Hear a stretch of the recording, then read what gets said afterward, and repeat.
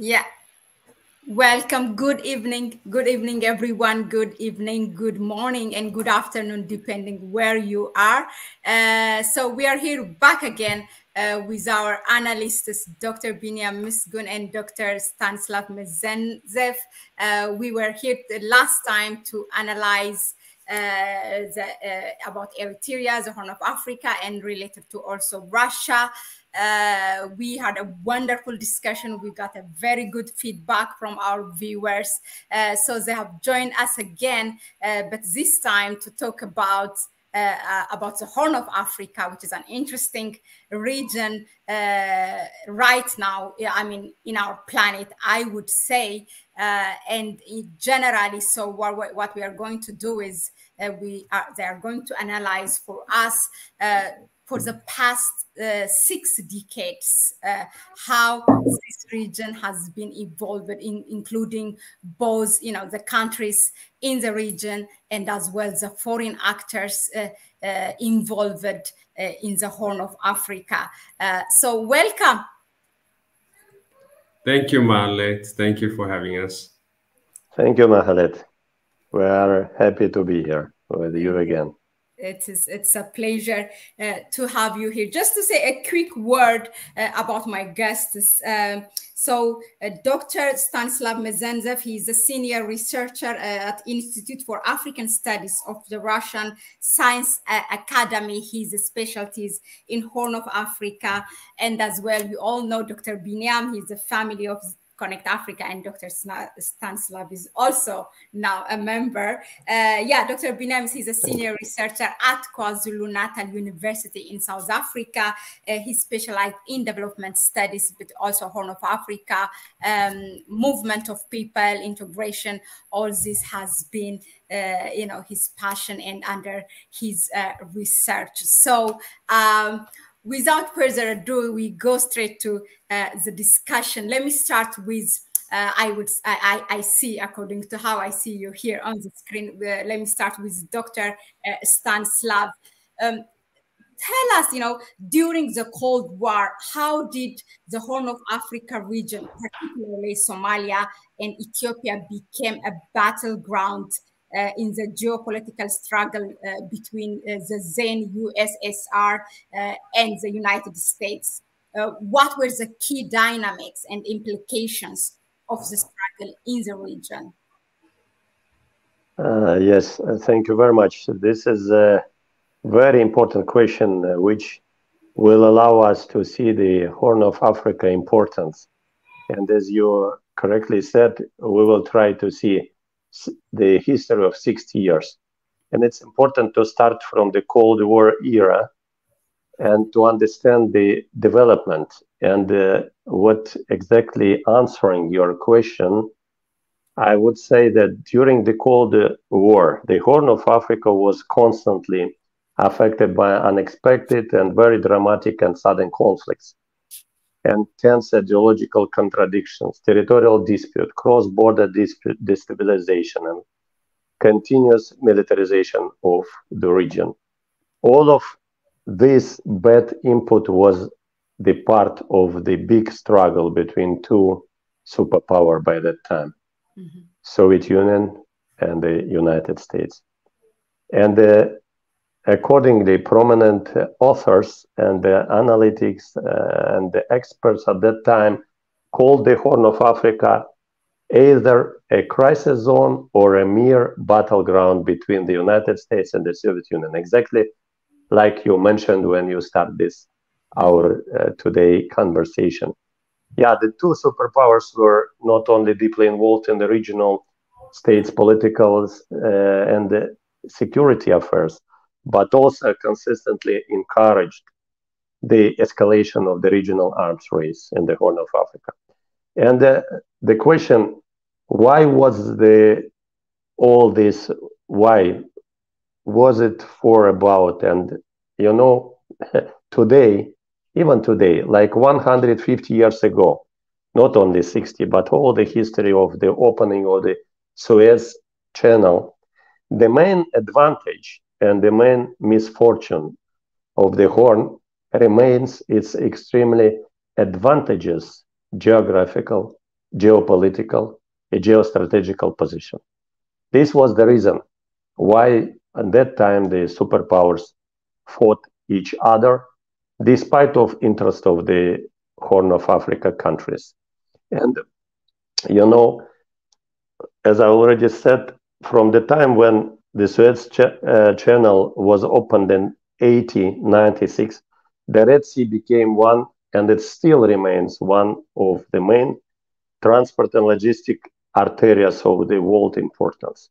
Of course, when we had a situation when the world was ruled by two superpowers, USA from the one side and the Soviet Union from another, they both tried to compete each other, first of all, to get military presence, to establish and develop. And it is no coincidence that the height of the Cold War, and this is exactly 70s and 80s of the last century, this region became the scene of intensive rivalry between the two global powers. And I would say that most of the very important political decision of that time of the Soviet Union government and of the government of the United States was dictated by their willingness to get the better position for their military presence, first of all, in the Horn of Africa. For example, it's a very good example to saying this, to support with this example, that one of the decisive arguments, for example, in favor of the final reorientation of the Soviet Union, what has happened in 1966 to 1978, when the Soviet Union, from the support of the Somalia, our old friend, the Soviet Union old friend, you remember we signed the first agreements in 1963, then we signed in the 70s full defense agreement with the Siad Barre. Siad Barre, our young listeners, maybe they don't remember, it was a great Somalian, it's maybe doubtful, it was one of the dictator who was ruling Somalia by that time. He was a general, and he was seeking the support and military, of course, first of all, military support of the Soviet Union. And that in end of 70s, Siad Barre made the political mistake, the biggest geopolitical mistake. He decided to rebuild, he has a concept of Great Somalia, you know, this very dangerous concept to which there is a belief that, it's not only belief, it's really the Somalian tribes. They are living there, historically they lived in Ogaden, it's a part of Ethiopia. They lived in Kenya, in Somalia as well, and in Djibouti. And so the decision of Siad Barre was to re-establish the Great Somalia, and he started the very unprecedented war against the Ethiopia. That war was known as Ogaden War. And during this period, Soviet Union reorient their political approach to the Horn, left Siad Barre and moved all the military assistance from Somalia and moved it to just newly came to power another well-known dictator, but by that time he was a young major and lieutenant colonel of the Ethiopian army, Mengistu Haile Mariam, who declared that he will build now socialism and communism, and in reverse he asked to support him militarily against the Somali, because Somalian army was approaching and was defeating and was offensive against, and almost Ogaden was occupied. And you know, after the revolution in Ethiopia, the Ethiopian army was weak, there were no resistance, and in this time Soviet Union decided to change completely from Somalia to Ethiopia. Ethiopia is bigger, but they told the Mengistu the condition that we would help you, but you have to kick off the Americans from your territory. So it was that rivalries, that battle between two superpowers. And Mengistu shut down the American military base around Asmara in Eritrea. It's KGNU station. It was very important for the United States reconnaissance and operational, but Mengistu was in the situation when he was to choose the site, and he chosen the Soviet Union. Then the Soviet Union won the game, and what I think it was the last big victory of the Soviet Union against American, and geopolitical, I mean, and that struggle between them two. And it was happened exactly in the Horn of Africa, and it was affected Ethiopia and Somalia. So that was situation which was finally brought the bipolar world to the collapse, together with Ethiopia to be collapsed, and Ethiopia to became, Somalia to became failed state. So with this, I want to finalize my answering for the first question, saying that the Cold War era showed us that, unfortunately, when the interests of African countries are not in the conclusion, but the superpower come to preserve their own interest, it would bring the collapse of the system. So no longer Soviet Union is there. Americans now reestablish their presence, but we will talk later about this, what is happening today at the Horn. But the Cold War era showed again, like I said, 150 years, only the excellent geostrategic position of the Horn was their problem. Now it's changing for the better, but we will talk later on that. Thank you. Thank you very much for that background, Dr. Stanislav. Now let's go to Dr. Biniam, or rather, brother Biniam. How has the Eritrea's geopolitical position in the Horn of Africa before independence and after independence has evolved over time? What are like the key factors that have shaped Eritrea's relationship with the neighboring countries and external actors? I'm sure we have talked this or touched when we discussed before under several topics, but it's good as a background for our viewers really to start with that. Yeah. Okay, thank you, Mahlet. The doctor has already laid out some of the most important elements that needed to be considered, you know, where global powers have tried to reshape and organize states in our region for their strategic advantage, or perceived strategic advantage.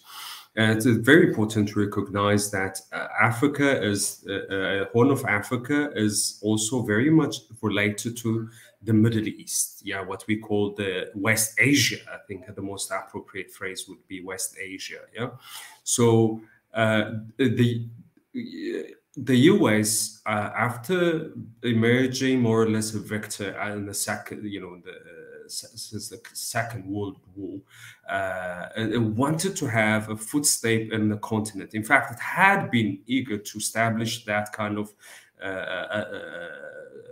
control in some of the areas in Africa, but unable to do so because those states were already affiliated to their colonial masters, and in its attempt to establish its foot, it realized that there are spaces where weaker points. Remember, if you look at Eritrea and Somalia, they were Italian colony, and Italy was defeated already. So, and when Italy was defeated, America just found a very important entry point, and the first came to Eritrea in 1943 when the British military administration established its base in Eritrea after defeating the Italians in Eritrea. And there they established what we call the Kanyo station, and it was a very important spy station. Initially, they did not realize the significance of this, but it was just a radio gathering, information gathering station. But then it turned out to be very useful. So, and they started to pursue it. So they brought in King Haile Selassie into the Quincy, USS Quincy. You know, the President Roosevelt brought him into that ship and decided that, you know, you're going to be our ally and we're going to merge Eritrea and Somalia with Ethiopia, and you're going to be the anchor. And that was in February 1945. And more or less at the same time as well, you have also an oil exploration company, Sinclair Oil Corporation, I think it was called, but it is a Sinclair Oil petroleum company. And it had been doing a lot of exploration work in the region and found a huge reserve of gas and oil in Ogaden region, and it was then Somalia, yeah, and the Brits had been in control of that area. So, and it is this company is also affiliated to the UK and the US. So it was very important, and it wrote a letter to a number of influential senators at the time, trying to find a way to merge Eritrea and Ethiopia, and then of course Somalia too. So this is the background that, you know, the US tried to establish its foot in the Horn of Africa. But then Eritreans started to show resistance against this. Yeah, we want our independence in the manner in which other former Italian colonies were receiving their independence. So it didn't work out. Yeah. So the federation came into play, and Haile Selassie willingly also dismantled the federation in order to annex Eritrea altogether. So this is the background, and then the tension between Eritrea, Ethiopia, and Somalia begins because of those kinds of overlaps. Yeah, now.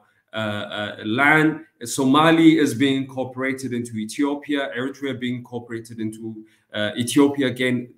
Those tensions started to swirl, and it's an attempt to maintain its influence, and then people from below resisting it as well. And then comes the USSR, the Soviet Union, and it found its way more or less slowly. Remember, I did mention in the past that Soviet Union was the one that built the oil refinery in Assab, and Haile Selassie requested the Americans to build oil refinery. When by then America had already established a strong relationship with Saudi Arabia, so they went and consulted their regional partners and Saudis, and the Saudis said, no, we want to do it ourselves. So, you know, we don't want to allow this to happen there. Yeah. Remember, Ethiopia has oil, well recorded, recognized oil, but then they wanted to maintain it as a reserve, basically, for when oil is becoming very much scarce. Yeah. That's the kind of arrangement that they had. And then the Haile Selassie administration then decided to engage the Russians, and the Russians, I mean, the Soviet Union, obviously back then, agreed to build it. And that's how slowly that relationship started to mature, even though Russia had established a relationship with Ethiopia way long before that. Yeah, there's a relationship that has gone for over 100 years. Yeah, a diplomatic relationship that has been established over a long period of time. But then came the critical moment when Derg was where Derg took power from King Haile Selassie in 1974 and wanted America to support some of its programs. Yeah. But then Derg was already occupied by the so-called progressive movements, and many of them Marxist and communist, yeah, and therefore wanting Ethiopia to become a socialist state. So that kind of tension started to embroil Ethiopia in the kind of confrontation with the US, and eventually, Ethiopia decided to go to align itself with this, the communist socialist state at the time, so heading to the Soviet Union. And that upset America, and America then decided to support what the US, what the Soviet used to support and Somalia. So playing one state against the other had been one of the ways that they had managed this relationship, yeah, which is a very problematic one. And I remember, when you see the picture, the geography of those states, it's interlinked in many respects. And then you have those coastal areas, if you look at them, and they're very strategic in many respects. So if you have control over those three states, then you would have control over the sea as well as the hinterlands and the continent as well. So the session that those are gateways to the continent. At the same time, also places where you would project power in the Red Sea and the Indian Ocean part of that area. So it is in this kind of competition then we started to see global powers supporting one over the other. Yeah, and of course in 1991, when Eritrea got independence, remember, America did not want this independence. I know many Ethiopians think that America supported Eritrean independence to the end. The assumption in the Americans were that Ethiopia would come back to us. Yeah, we just must make sure that, you know, we handle it carefully. That's the kind of argument that they used to have, and I think there are a number of written materials to support that, those kinds of conversations that they had. And in 1991, when Eritrea got its independence, Americans did not even like that, because they wanted Eritrea to play a role and continue to be a federated state of some sort, you know, to continue with Eritrea. And then, of course, the EPLF at the time did not want that. So slowly then they realized that they have to work with the TPLF that came to power with the support of EPLF, and then somehow find a way to get them to fight against each other. So, I mean, there are claims that, you know, this border tension that started in 1997 was actually manufactured in an attempt to somehow create a rift between those two states. If they start working together, then it's going to be a different scenario in the region, and that they did not like. And then, of course, Eritrea had been keen to establish a cooperation of progressive leaders from Rwanda all the way to Chad, and that's the assumption that, you know, ambition that they had. This could be done. We could establish integration in the region and, you know, pursue our own independent path. And obviously, the U.S. emerging as the victor in the so-called Cold War, or perceived to have won the Cold War, wanted to assert its position, and therefore the only way to do this is, you know, find a way to break this alliance and then somehow manage Eritrea by isolating it, weakening it, and eventually trying to turn it into something that they can manipulate to their perceived strategic advantage. Now, just to add to that, remember in the 1945, the US wanted Ethiopia, Eritrea, and Somalia to be one big country that the US would use as anchor in the region. But then when Eritrea, Ethiopia, and Somalia independently want to establish a cooperation, the first state that, you know, fought against that was the US. So why is that? Then when we want to do it on our own terms, then it's not acceptable to the US. But then when they want to impose it on us, then it was acceptable. So we need to understand those are sorry. Yeah. Sorry. So just a final note. It is very important. Yeah, it's sorry. Fine. We no problem. We keep it real here, so no problem. Yeah.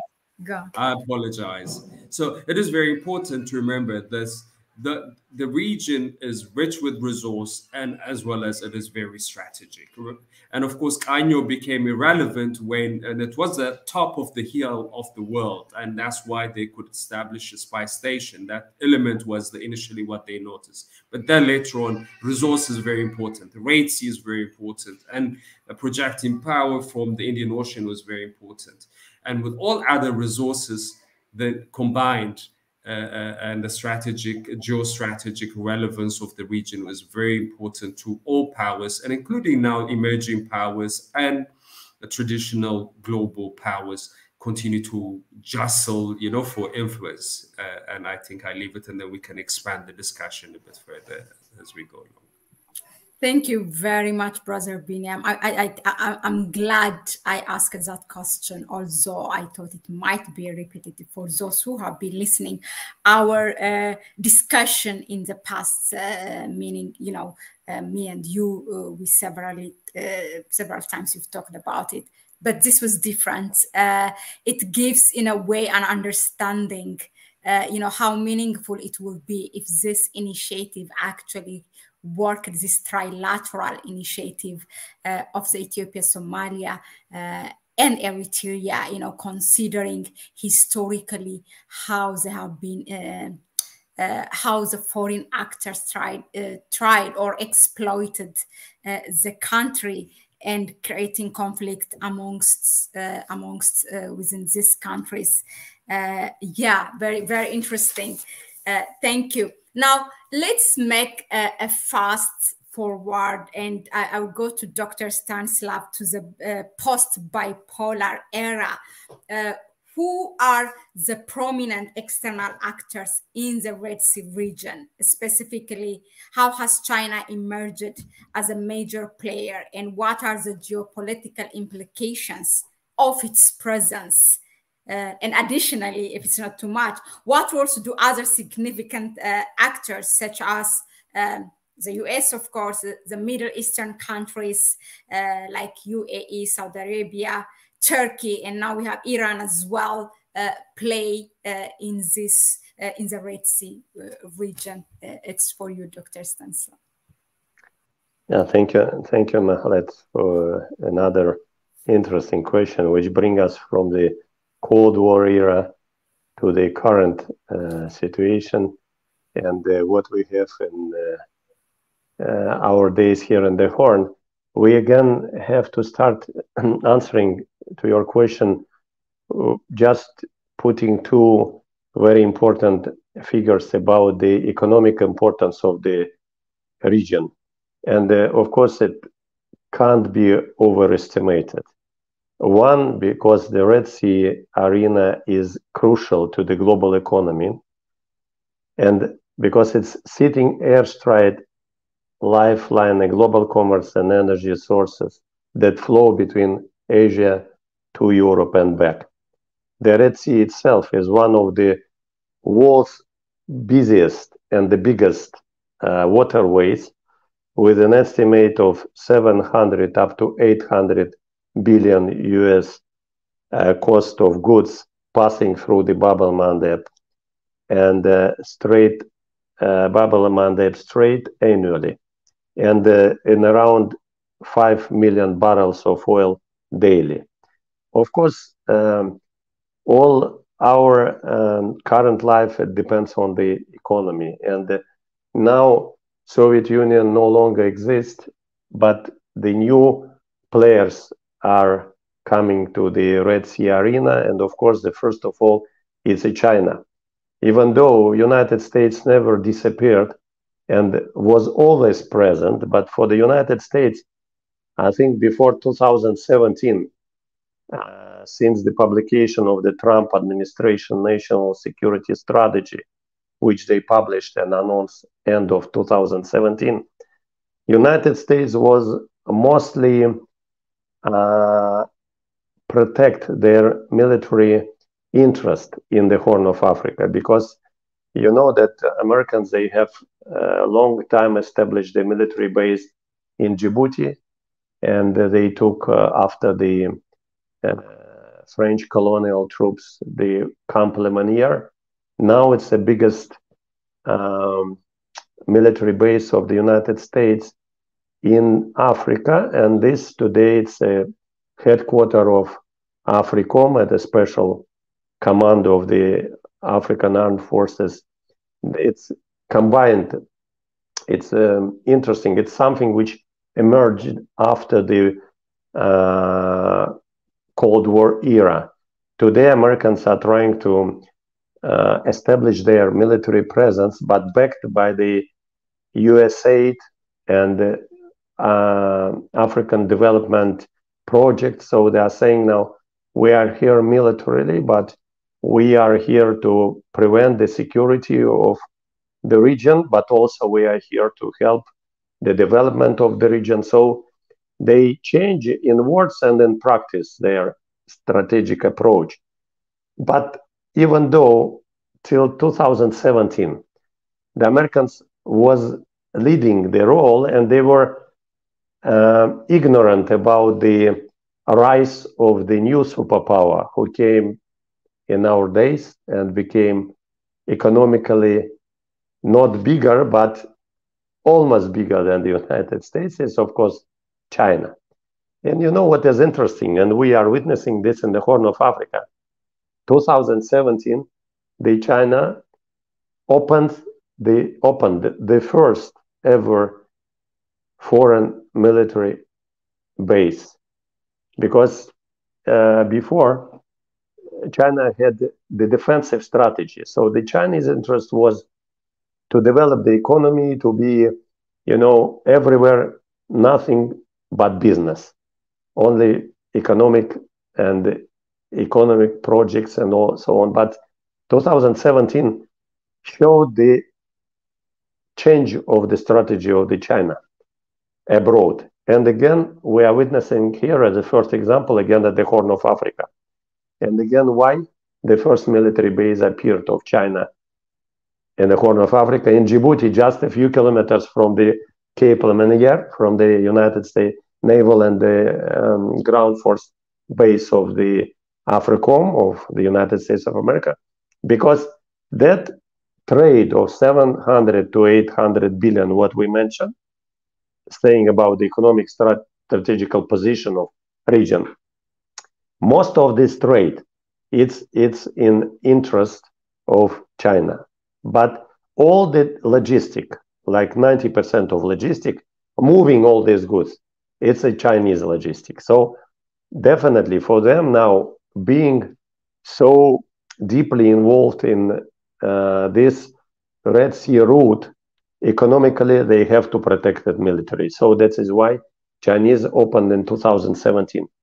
And, in 2020, the China modernize it base. And from 2020, this naval base can also serve the air carrier of the Navy of China. And this brings absolutely new picture. And now the United States of America, seeing the Chinese base next to them in Djibouti as a real threat. And of course, they start to get and to understand that they are losing their supremacy in the region. And the Chinese, they are acting very quick. We were witnessing, and we even discussed with you last time, the few important visits of the Eritrean president to Beijing and to Moscow. And now China is well established in Djibouti. What they are doing, they are developing the infrastructure. First of all, it is commercial seaport infrastructure in Eritrea. But definitely there are the signals that they will not stop on the commercial side only, but they will also going to develop some kind of military presence as well. Those taking exactly the position of the Soviet Union, because when the Soviet Union, what we discussed and with Dr. Biniam mentioned, this presence of the United States at Eritrea was a very important for the balance of force and even to win the strategical position in rivalry or with the United States. Now China is doing the same. On the one hand, they're open for cooperation, and also there is a lot of American and European trade in the Red Sea. But on the second hand, they are becoming more and more, I'm not saying aggressive, but they are becoming more and more offensive in their strategic plans. And they also start to using the Horn of Africa countries. Now Djibouti, next Eritrea is coming, I mean, for Chinese. And you see from previous global fight of two superpowers, where I see new two superpowers are coming, and the Horn of Africa again influenced by them. But the difference of the Cold War era and now, and this is important to mention here in your program, that the difference is position and the politics of the African governments, of the government of Eritrea, Ethiopia, Somalia, and Djibouti. Now, in comparison with the Soviet Union and the Cold War era, Horn of Africa was used to without any fears and about any things of development to paying back to the countries of the Horn. But now both the United States and their European alliance and the China, they came to Horn of Africa understanding that the situation has completely changed because of the changing of the approach and diplomacy and politics of the countries of the Horn.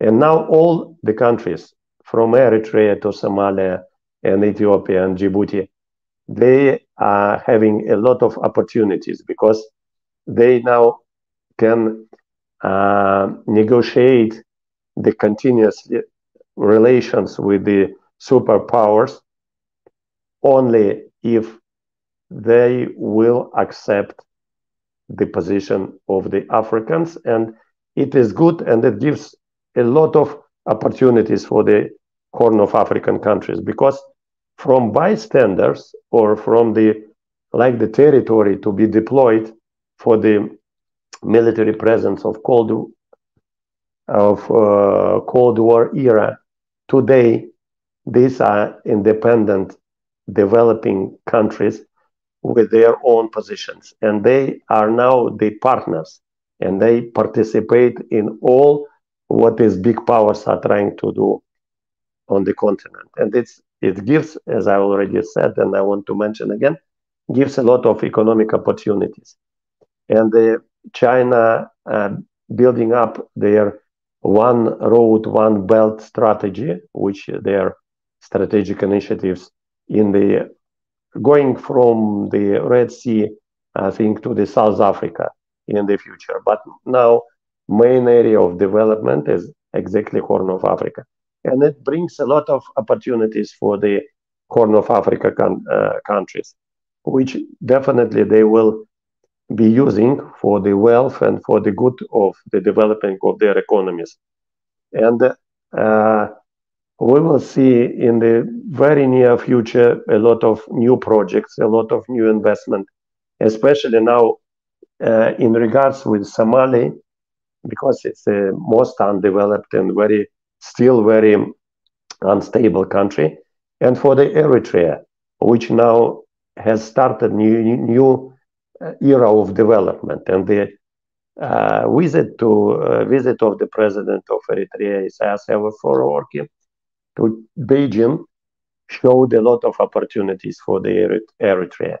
And because now Ethiopia and Eritrea are slowly but reluctantly coming to some kind of federal cooperation or government-to-government cooperation, it will be serving a lot for the Ethiopia, which we all know that 150 million population suffered without the seaports. It's very important that Eritrea is opening up. And the Chinese, with their infrastructure investment, they will very quickly develop the port of Assab, and it will be now a competitor with the Djiboutian port. On the other hand, we have a Somali, which is now Somaliland and Mogadishu. Both they are under influence of different also powers, and we have also to be very careful to see what will be happening very soon in Somalia, because as you ask the other question, who are the players? Other players is Middle East countries, first of all, Saudi Arabia, Emirates. They are also coming to Red Sea, because Red Sea becomes like the Horn of Africa is, we cannot no longer see it as an independent region. It's a part of the big Red Sea region or Red Sea arena. And of course, for the Emirates, they are very much depend on the traffic and logistic through the seaports of Africa. You know, one of the biggest Emirates entities, DP World, is the biggest company owned by the Emirates. They bought the Somaliland port of Berbera. They invested $1 billion to develop the free zone, and they are developing very so fast and so quickly that most of the businesses from Ethiopia now moving from Djibouti to Somaliland, to Berbera, to free zone, to the new established free zone. It's cheaper, it's faster, it's more effective. So what I'm trying to say, finalizing my part of the analyzing, that involvement of the foreign powers now is very different when it was previously, because it brings economic development and brings economic opportunities, which now will help the development of countries of the Horn of Africa. There are, of course, still some risks and challenges. We can discuss them a little bit later, but in generally, the geostrategical unique position of the Horn now bringing finally more evidence back to the population of these countries than it was ever before. So, and we wish that this process will continue and will development and especially integration within the Horn will be the basic or the basement to overcome the crisis, to stabilize the situation in Somalia and in the region as a whole. Only through the development this issue can be solved. Yeah, I think. Thank you.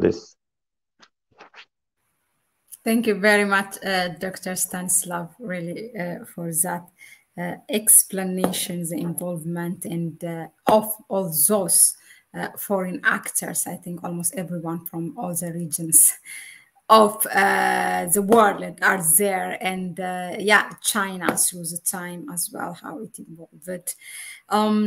Let's go to Brother Biniam. Now that in our reasoning, both of you, we have established that fact, the importance of the region, and for the past 6 decades, why it was restless.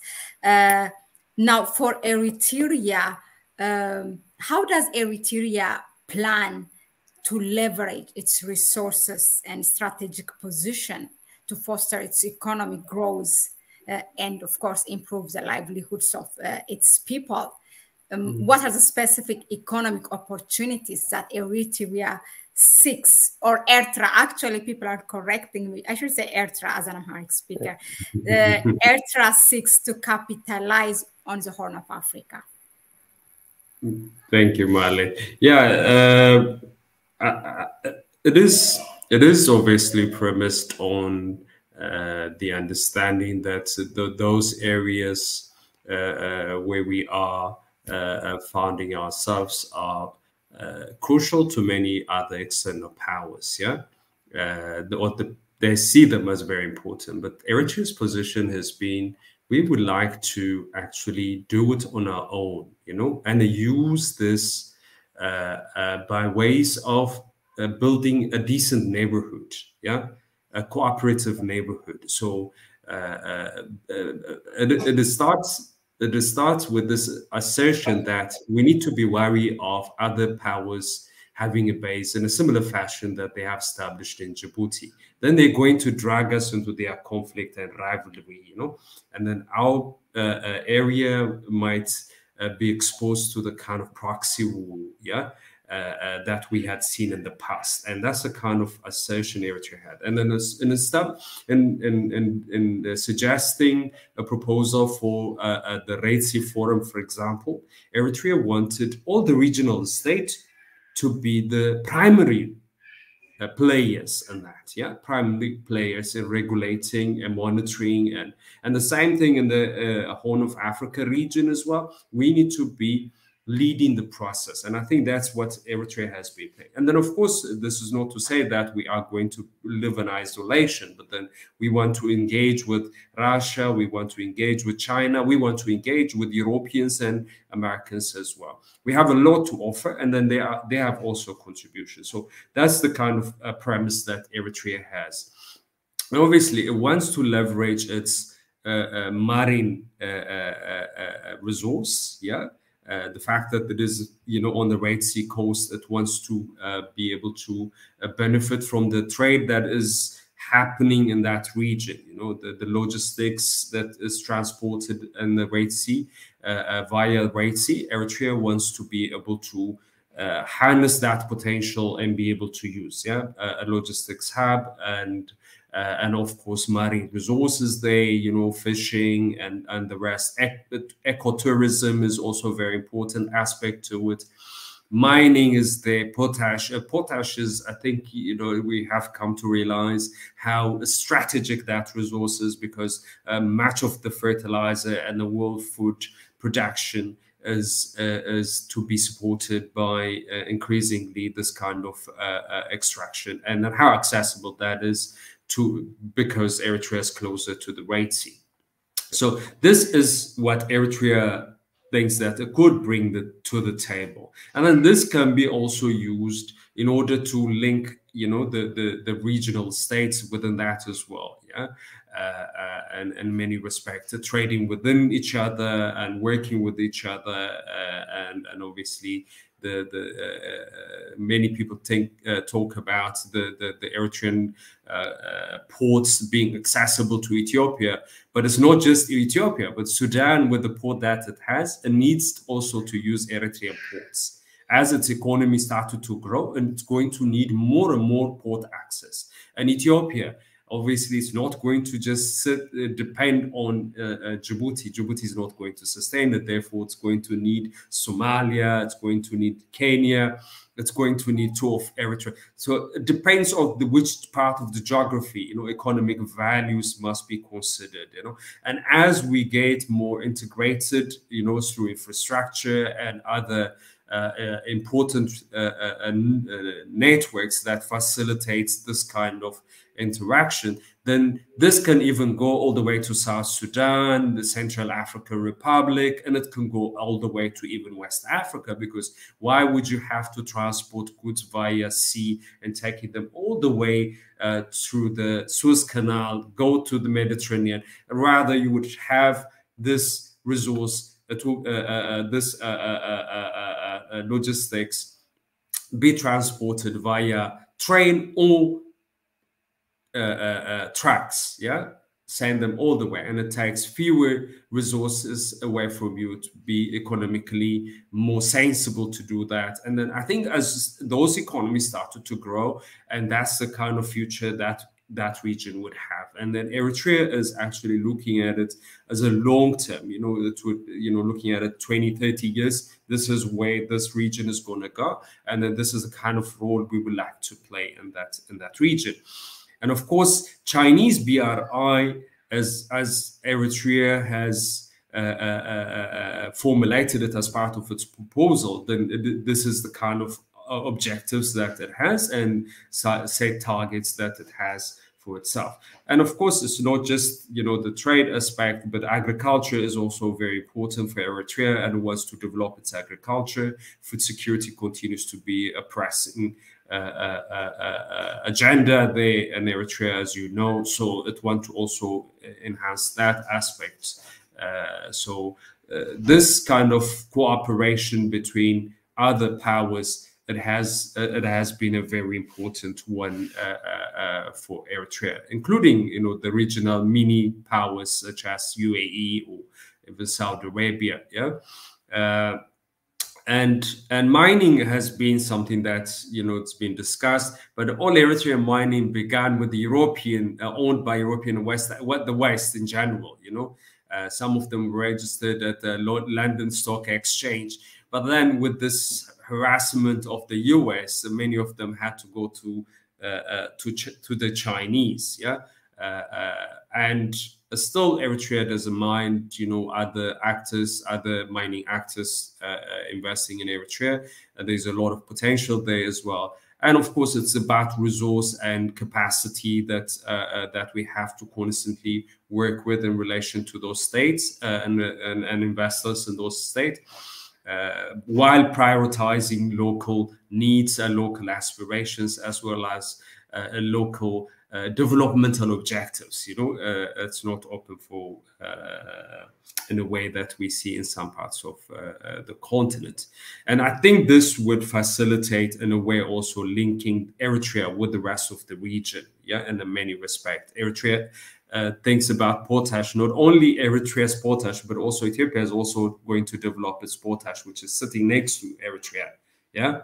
And its joint development of that might also necessitate having to work together with Ethiopia. And in addition to the port I'm talking about, oil refinery, you know, you could engage with it and interact with the Ethiopian economy as well, and in that way facilitating regional development. And of course, Ethiopia is very central in that. Making connection with Somalia, making connection with Djibouti, making connection with Eritrea, and then of course connecting. Ethiopia would be also connecting other parts of the region, Sudan, South Sudan, Central African Republic. All that is also it's via Ethiopia that would be made possible. So this is the kind of broader outlook and prospect that Eritrea, I think, has in mind and wants to leverage in the coming years and decades. Yeah, I'll leave it here to Mahlet. Thank you very much, Brother Biniam, really, for that. How beautiful it will be when that day comes, that we all in the region be able to use our resources to develop and, you know, use this strategic positions that we have in the world without anyone's exploitation. Now let's go. Of course, there are challenges. Listening now, what you have listed, these are all the things that Eritrea look to leverage in terms of, you know, in pursuing its economic growth. Then one can say, then what is stopping it from using? So we understand there are challenges, but before we go to challenge, let's really talk about the opportunities. I go to Dr. Stanislav. Considering the unique geographic position and resources of the Horn of Africa, what potential economic opportunities can and should the countries in the region pursue? How can they leverage their strategic location and resources to foster economic growth and development? Then later on we will discuss the challenge, but yeah, let's pursue now on the opportunities. Yeah. Yes, Mahlet, thank you. You know what? I think that Dr. Biniam already answered this question, because what he was saying about Eritrea, yeah, it was exactly the future opportunities and prosperities for all of the region. You know,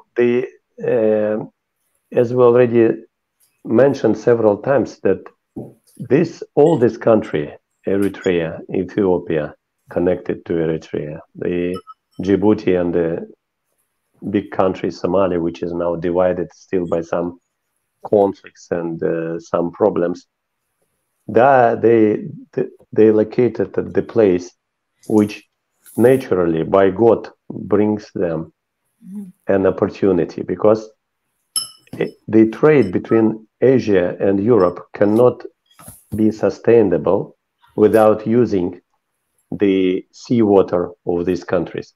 Only these facts already gives them a lot of opportunities to explore. And as we see, the most and very easy to take, it's to be part of the logistic net, which is building up and which is now reconfiguring, which is developing by the major power, as we mentioned, by the China and the United States of America, to be involved in this development. And yes, and of course, Emirates, we don't forget that they are also biggest operators of the ports of the Africa, and especially Horn of Africa, because as I said, they took the port of Somalia now and they're developing the Chinese in Djibouti and now in Eritrea. So the only what we need as a region, once again, to put back the contradictions and to try to develop the common Horn of Africa approach to develop and to use the opportunities. What is given by nature, by the creator, by the God of being on this route. You see, developing these ports, developing of free zone infrastructures, is bring developing of the roads, the railways, and the truck roads to develop the routes deeper into the Africa. What we already mentioned, this is opportunity for the region, because me spending a lot of time in the eastern part of Africa, in Uganda, first in Ethiopia, then in Uganda, I can tell you the importance of building this line, logistic line, what also Dr. Biniam has mentioned, using 3 big ports, one in Eritrea, one in Port of Assab, another one in Djibouti. They have 5 ports now, 4 ports and 2 or 3, I think, already now the on-land ports where they put these containers. It's a huge industry. Now the Berbera also is coming. The roads and the railways are coming down to Africa, and it brings now to reality that a vision of Pan-Africanist of 10 years, 15 years ago, they were dreaming about the when the time will come to connect the south, the northern and southern and east and west through the logistic lines. That, you know, the roads, it is well known, it's like the winds for the blood. It brings the development. As soon as the roads constructed, as soon as the goods will go without, because of the African common trade zone, which is now finalized, it will bring a lot of these logistic opportunities, will bring a lot of economic opportunities to develop all other sectors of economy. And of course, we know that the sea, the fish, the fishing, the other natural resources. We mentioned potash. We know that Ethiopia is rich enough with the natural resources. The only what is preventing all this, it was preventing all this, it's instability in the region, because investors are afraid of the geopolitical situation, never invest before they see that situation stable. What we see now of big 1 billion investment from the Emirates came to Somaliland. I think 2 or 3 billion will come now from China to Eritrea and to develop this logistic infrastructure.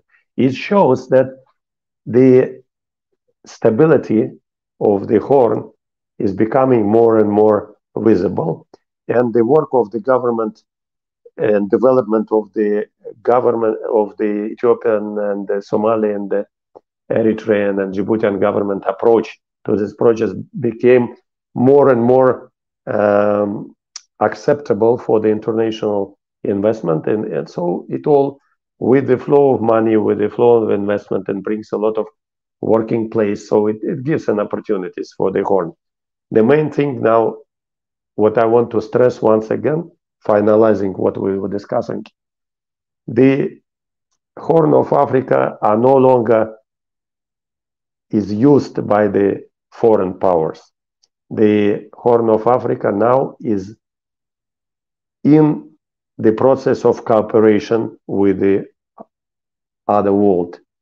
And being the United States, being the China, European Union, or Middle Eastern countries, they all now came, and they also obliged to be in the partnership, even though China will still compete with the United States. But you remember the current visit of the State Secretary to Beijing showed that both countries obliged to find the common grounds and the common and try to understand, because the trade war brought both countries to unfavorable positions. And it's interesting that both of them, we never mentioned this during our conversation about that visit. Both of these countries are very interested to be present in Africa, and especially in the Horn of Africa. And because even the militarily they are present there, they both of them, they don't want to any conflict or contradiction between them. So they will be more and more careful with all, we hope, with all their moves in the Horn. So, and we hope that in the nearest future, this competition kind to cooperation brings a lot of more additional value to the Horn of Africa countries. And we wish all these countries all the success, because the Horn was suffering so long from, proxy wars, where the interest of the countries were not in the agenda. It was always interest of superpowers from outsiders. But now the situation changed. My feel and my think and what I can say as an expert, so we are seeing the time region to be developed. Of course, the challenge and the problems will remain, but they will be overcome by negotiations, by cooperation. And now when the war in Tigray stopped, when the Eritrea signed peace agreement with Ethiopia, only remaining part is some parts of Somalia to be stabilized. But if these three players, Eritrea, Djibouti, and Ethiopia, will come together to the Somali problems, the Somali problems will be solved, because now the biggest part of the Horn of Africa is ready to bring the peaceful solution for their neighbors. And this is the only way for going forward. I want to stop on here.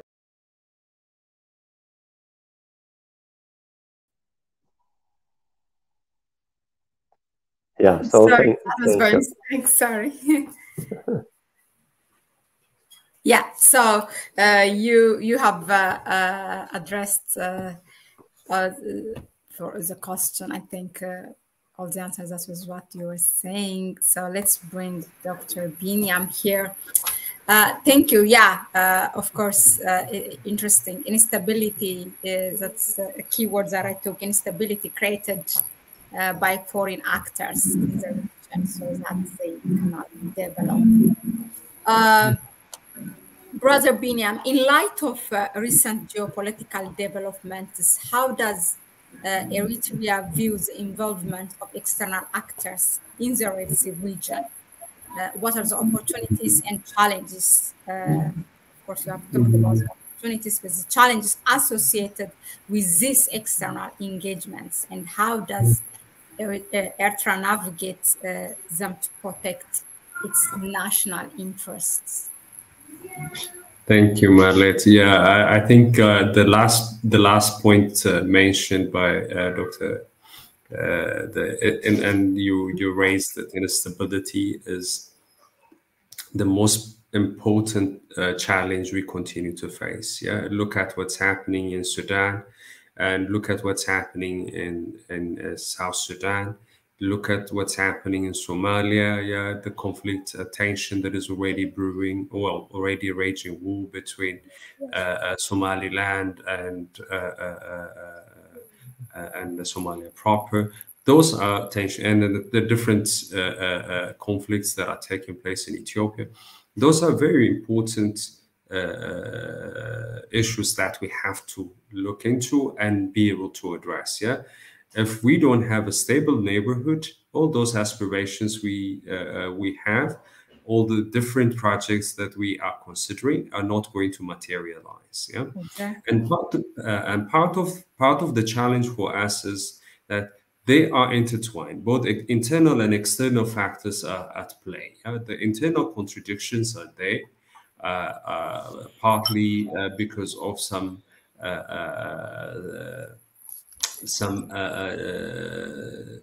historical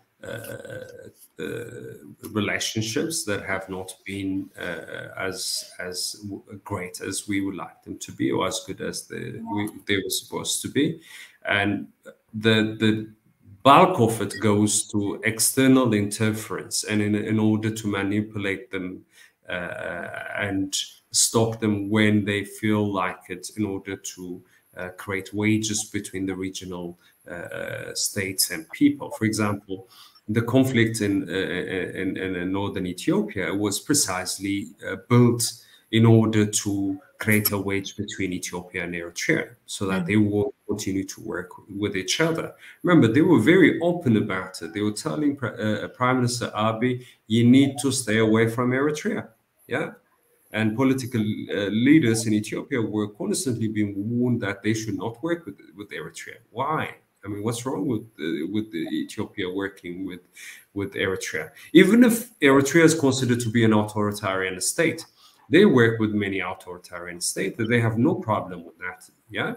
So those are the issues that we have to somehow address in order for us to unlock those potentials and pursue a very forceful integration in the region, and that would allow us to develop our countries. And remember, those infrastructures are very crucial for us to develop. Yeah, we cannot just be trading with the rest of the world. We need to be able to trade with each other for us also to develop, and become strong as a region. Yeah, and what better countries to integrate in Africa than Eritrea, Ethiopia, and Somalia? The overlaps, the interrelationship that they have, the cultural similarities, yeah, and it could be used as a way to build, also bring others into it. And of course, the US and its interlocutors were trying to tell us that, oh, this is going to dismantle IGAD. IGAD was established in those countries and at the center of it, and then there are overlapping regional membership as well. For example, Uganda is a member of the East African Community, right, as well as a member of an IGAD. What's wrong with that? Nothing. Yeah. So that overlapping membership, and it was established as a cooperation. Anyway, we need to pursue this despite the challenges, yeah, and slowly working both at the economic development and infrastructure integration, as well as establishing the instability. Remember, the tripartite agreement was to establish at all levels, so economic integration, work in cooperation in order to bring instability and peace into the region, and a cultural element to it. So those we still have to go back to that. We don't need a new invention. Already our leaders have established what works best for us.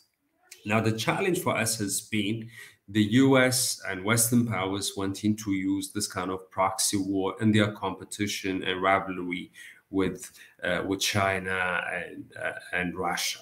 Yeah? Now we know this is a competition for resource and and dominance. Yeah, of the region. This is a geostrategic region that we have already established. So how do we navigate that without being caught up in becoming their proxies? Yeah. The only way to avoid that is to actually be independent. Yeah. Don't consign your entire foreign policy on their will and on their resource. Yeah. If you make your foreign policy dependent on their resource and their will, then you are going to have a problem again. Yeah. They tend to use local contradiction. They tend to exploit local weaknesses. Remember, the World Food Program and USAID left Ethiopia at exactly the moment where Ethiopia's are, a huge number of Ethiopians are in need of food aid, right? Why do you think that's the case? There had been so many lootings, and they had been supplying TPLF, brazenly being used, food aid being used to support the armed insurrection that TPLF had pursued for over the last 3 years now, closer to 3 years. They had not stopped it, right? They continued to supply, but now all of a sudden they start. And why are they delaying the IMF and World Bank promises of giving Ethiopia some loan or loan restructuring? Yeah, all that is part of the package that they always utilize. Those are the tools, that they have as a leverage in order to manipulate states in the region. And then, of course, we have to be. We have to pay attention to those dynamics and see ways of circumventing them. And that's why I keep telling, my colleagues and my friends, we need to liberate our leaders, because in closed doors, there's so many intimidation, so many manipulation that is taking place. Liberating our leaders meant we become the ones that shape the narrative from below, in order our leaders started to see our interest, and pursue our interest despite the bullying, despite the pressure that is being put in place on them. So this is very crucial, that we have to find a way to circumvent those kinds of bullying. And I have been pointing out, Africa might probably be a site for their proxy war. And we could see the sign, here and there, and then already some incidents are already telling, very telling, that this is the kind of agenda they have in place for us. Now, people might talk about the generals, the super generals in Sudan, but then the external factor must be also something that we have to understand. Remember, America has always thrived on crisis. Remember, what allowed America to come to the Horn of Djibouti was the so-called pirate crisis, or Somali pirates, sabotaging the trade, and negatively impacting the trade routes. And then that allowed, provided the excuse for the, other powers to bring in their navy. So America came in, and all the others came in, Japan, and all of them are there, right? And slowly established the base in Djibouti. And of course, China also had to do that. It can't just let all the others have a place and not, see it from a distance. So this might eventually translate into the kind of rivalry. So each crisis would create an opportunity for them to have this kind of influence, undue influence in our regions, and constantly sabotaging the process that we want to unlock. And of course, we would like to work in cooperation with America. That's the thing. We don't want a zero-sum game. We want a cooperation, engagement, constructive engagement. And that's a kind of world we would like to see. And And of course, America had benefited tremendously from globalization and integration. I don't know why it is a problem when we raise it as a very important point. We want to trade, be able to work and get investors, select who we trade with. And that is very crucial to our survival as well as our potential to thrive. Yeah. Our future depends on this kind of engagement, and the manner in which this has taken place in the region, and how America sees its position and how it wants to influence and reshape the region, has been problematic. But it's not just the US, but we have to understand other regional powers, emerging powers, are also playing a negative role. Yeah. And that has to be also understood as we speak, in how our states are being manipulated and used and abused. For example, the Gulf states rivalry in Somalia has been very much destructive to the stability of Somalia state. Yeah. So it is crucial that we somehow learn to partner with others, but also recognize our priorities and working with our neighbors. Yeah, neighbors come first, and neighborhood comes as a very important route to advancing home and interested home. Interested home, you know, has to be worked by working together with your neighbors. And I think African agenda has been exactly about that. Let's just trade with each other, let's work with each other, and in that way we learn to also develop our resources in a much more effective fashion and benefit from it in a much more meaningful way. And that, I think, we have to embrace and underline. Okay, thank you. Thank you very much, Brother Biniam, for that. I'll throw the same question. Perhaps Brother Biniam might have touched it, but in general, from the perspective of from the region's perspective, Dr. Stanislav, this will be our final question for you, and then I have one more for Brother Biniam as well. In light of geopolitical dynamics in the Horn of Africa, what are the potential risks and challenges faced by the countries in the region, and how can they navigate these challenges to maintain stability and eventually achieve their development goals?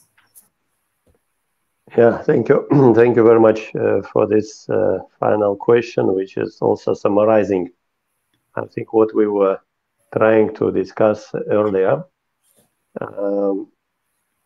Definitely, in cooperation in the region, this is the only way to minimize all problems what we can see at the moment, what can be bring by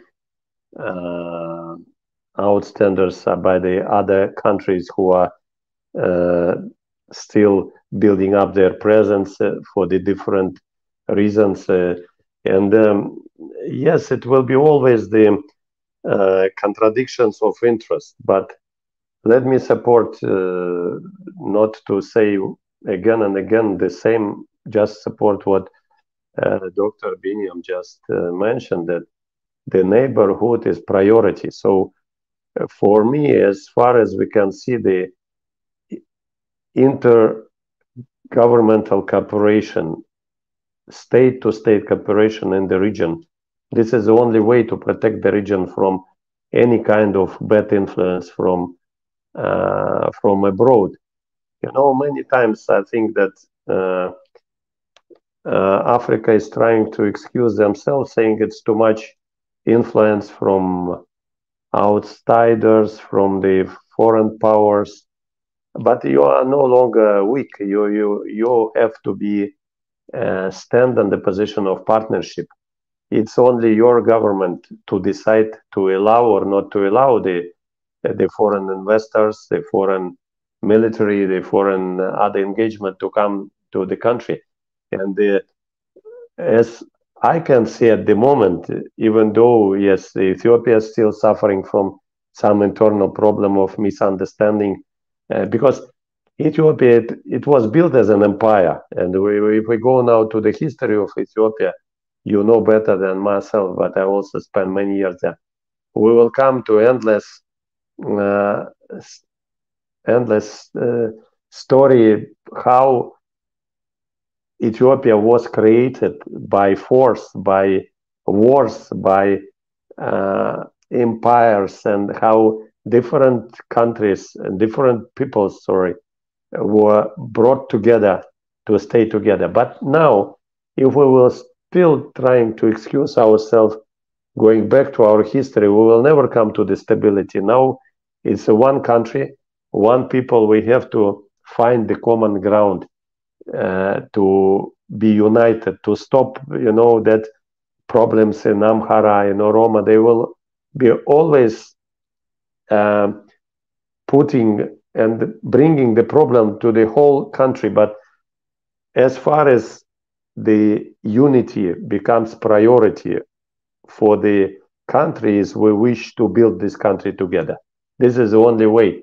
And there is, we can accuse Americans, Russians, Chinese, whatever, of their influence, but I don't think sometimes we overestimate that influence because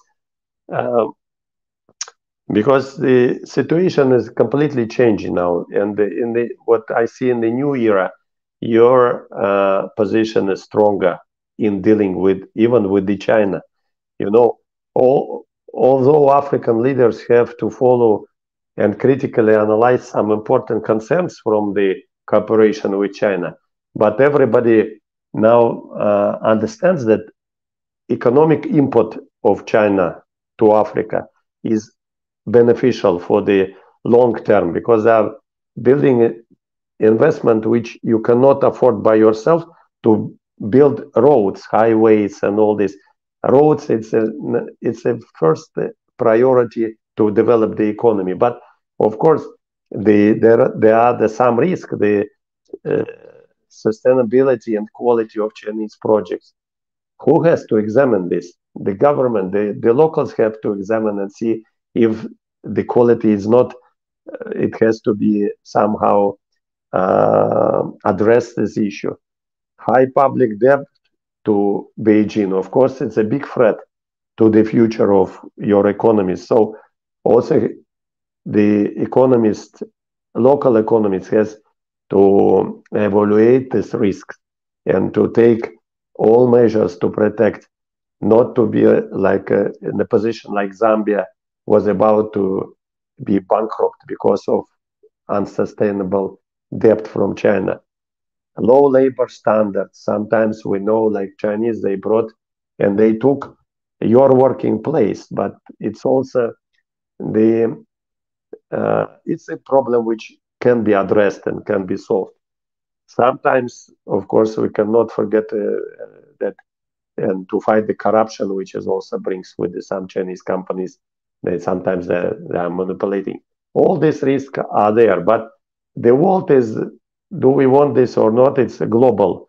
There is no way back. So we have to adjust our position to these global trends and to protect, first of all, the interest of the state. Many,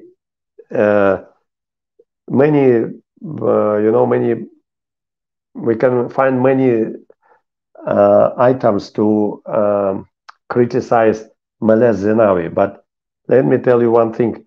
He was very pro-Ethiopian in dealing with the foreign powers. The China never was allowed to take more than they allowed to take them during his period of time. He was always manipulating, and he was always using US against China and China against US to protect the internal interest. I was witnessing of some of this process. It's maybe doubtful, but if you're asking the question how to protect the problem from the influence from the foreign countries, it's only by be more nationalistic and protecting your interest. But this is the challenge. This is the way. Need times to overcome these problems. And once again, about the region. The region now is much more stable than it was 10, 20, 30 years ago. Today, it's more stability, more investment, more opportunities. Yes, Sudan, when Ethiopia almost finished the Eritrean war and the war in Tigray, now this situation in Sudan happened. Yeah. Of course, it will again badly influence the neighbor countries. But Ethiopia, Djibouti, and Eritrea, they have now to be united to help and to protect the borders and to solve that issue together with the African Union. African Union has to come on board and act more effectively. Yeah, the challenge I hear, but my personal view and opinion that very positive, and I think that Horn of Africa, especially as a region, will develop, and influence from China, US, Middle Eastern countries, Iran, Turkey. If you use this influence properly and address it properly, will bring more dividends to the people and to the countries than negative effects. I just want to wish my all African friends in the Horn of Africa all the success, and want to say thank you very much for this interesting conversation.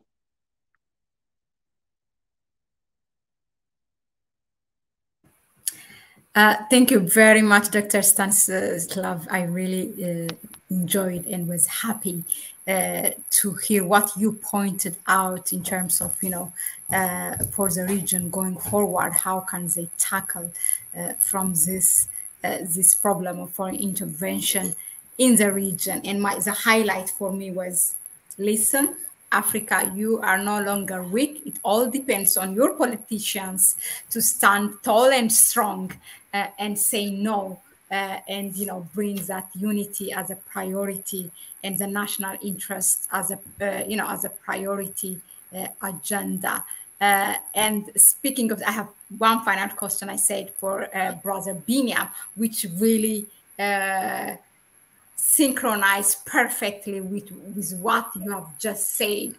Speaking of a strong leadership and having that, I don't know if courage is the right word, but standing tall and firm and saying no for no bully or BS from the foreign powers. One example, the only example actually in the continent is Eritrea. So,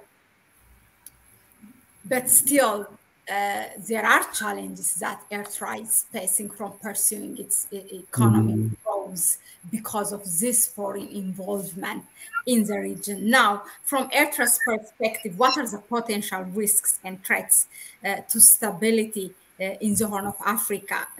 How does Eritrea contribute to regional peace and security? And what steps does it take to address the challenge and promote cooperation among the neighboring countries?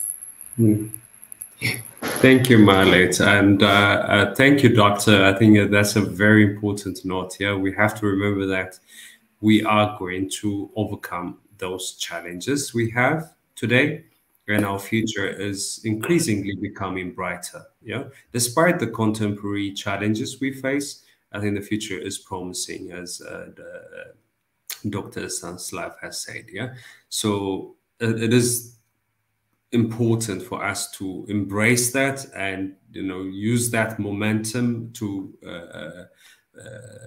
somehow shape our drive as we engage with each other. Now, coming to what Eritrea can do and should do in this regard. For me, I think it's not just what Eritrea should do, but rather how cooperatively regional states should do. Yeah, and bringing those regional states in and engaging with each other at different layers. Now, it's not just, now people talk about leader to leader, no, people to people engagement, cultural exchange, the public diplomacy aspect to it, military to military engagement. And I think we have seen the documentary about Eritrean generals and Eritrean soldiers working with Ethiopian soldiers that have been interviewing each other, you know, they're discussing how they went about it and how cooperatively they work together. I think that's a very important indicator that we are working together with each other. And then, of course, when you bring in Somalia into it, it's not just about Eritrea and Ethiopia, but you bring in Kenya and all the others. It would help stabilize Somalia as well if you bring Eritrea and Djibouti, Somalia, I mean Eritrea, Djibouti, Somalia, Kenya working together to stabilize Somalia. And if they stabilize Somalia, and it's also a lot easier to stabilize South Sudan, you bring in Uganda into the fold as well. So then it goes to stabilizing Sudan, North Sudan as well. So working with the regional state to facilitate. Remember, any problem that you face, it comes only from your neighbor, remember? If there are insurgencies, they come through your neighbor. If there are destabilizing forces, they come through your neighbor. That's the kind of a usual pattern that we have seen. Yeah. So if all states are working together to address this, then and build trust and foster a kind of cooperative mood. Yeah. As opposed to rivalry and, you know, a zero-sum game. Remember, the US had been trying to play Kenya and Ethiopia by saying, "Oh, you will be my anchor state," and then then moving it to Kenya, Kenya becomes the anchor state instead of using them as rivals. Yeah. And for example, Djibouti, seeing Eritrea port being used by Ethiopia is going to weaken Ethiopia's usage of Djibouti's ports. And no, Ethiopia, when it grows, then it's going to need way many ports. And it's not just Ethiopia, but then the rest of Africa, the hinterlands, even all the way to West Africa are going to need a lot more ports and effective big ports. So it's not a zero-sum game. We don't have to compete with each other. We can't have a healthy competition, but rather we can work cooperatively to facilitate and unlock those potentials. Yeah, that's very important. And the other element, which I think many of our leaders had been talking about, regional economic integration would allow us to see how integrated we are, and would allow us to somehow notice our interests are intertwined. Yeah, and that's very important. Even at the national level, if communities are integrated, if through infrastructure development, through social infrastructure, not a physical, but also the social infrastructure developed, that would allow them to see their interests are integrated, yeah, intertwined, and therefore you don't see them as an enemy or you don't see them as rival. Rather, you are in it together. Okay, that's very crucial. The other important element, which I always press on, is we need to learn to develop a common narrative. That we need. Yeah, we have to have a common narrative. If we emphasize on what is dividing us, what's wrong with us, we're going to just widen the gap. Where we see strengths, where we see the positive, we need to make it stand out. Yeah, build a common narrative we all share and a positive one, and that would, I think, lead us to a better future. But I see some are invested in the negative, some are invested in what is dividing us, yeah, divisive agendas. And I think if we move away from those divisive agendas and start talking about a common narrative that we need to establish and foster, and then that would facilitate a better future that we can all benefit from in the region and in each individual state and communities and people.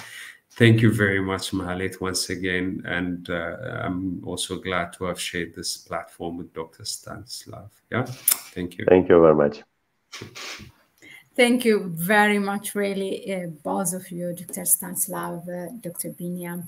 I always enjoy having you here. And yeah, it's every day, it's a learning for me. With that being said, really, we have touched many things. I think a synopsis of the past 6 decades, what happened in the region, and kind of also you have pointed out how the region can pursue its economic growth in the future.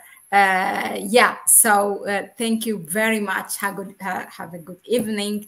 And those of you who were here tuned for the past 1 hour and 35 minutes to be exact, thank you very much. So for us, you may support our channel, of course, through our PayPal account, but more so, you can support us as soon as this stream is through by sharing this video with your network, because information is important and knowledge. We need to empower each other. So please share it. Don't keep it just for yourself. Yeah, thank you very much. We try actually to do this at least in every other week, every Friday. I plan to have this with you.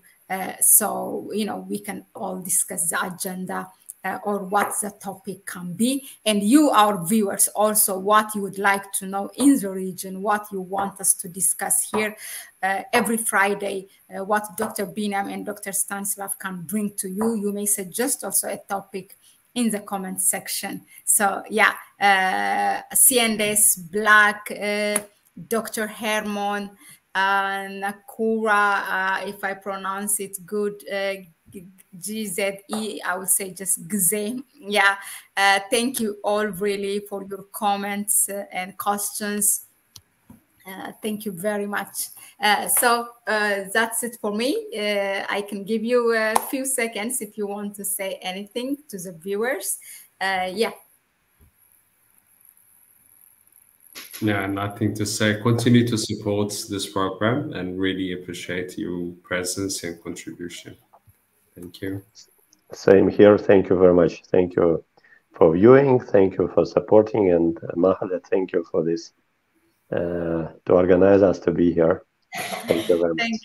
Thank you very much also for your suggestion as well. So yeah, have a good evening. Thank you for your time. Have a good weekend. Bye-bye. Good evening and good day. Thank you. Good Bye. evening. Thank you. Bye-bye.